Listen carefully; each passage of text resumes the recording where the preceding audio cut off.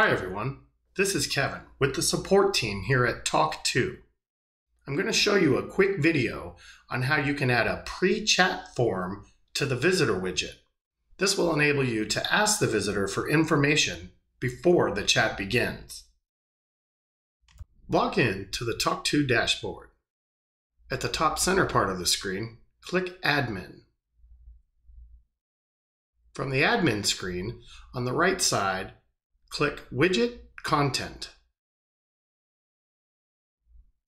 From this screen, you'll want to click Pre-Chat Form. It's the fourth option down on the left.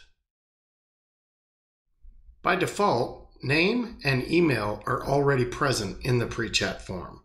You can delete these if you like by clicking the small trash can icon to the right of that field.